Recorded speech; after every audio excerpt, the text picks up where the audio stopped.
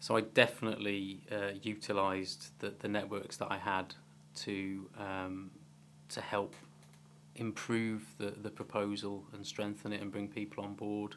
A key part of this one was that you need to have mentoring in place. It's one of the key components of a Future Research Leaders Award, and so finding those people, those people don't just come out of nowhere. They come out of your history and people that you know you can work with, who maybe have complementary skills to you, so they can cover your blind spots. And I think that having those kind of people is essential.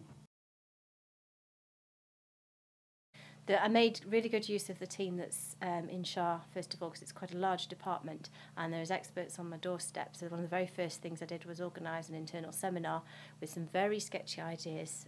I'm thinking of doing this, what do you think? And got their feedback as sort of general researchers roughly in the area.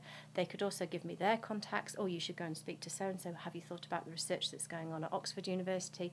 And so you develop in that way. So it started local and then it just builds.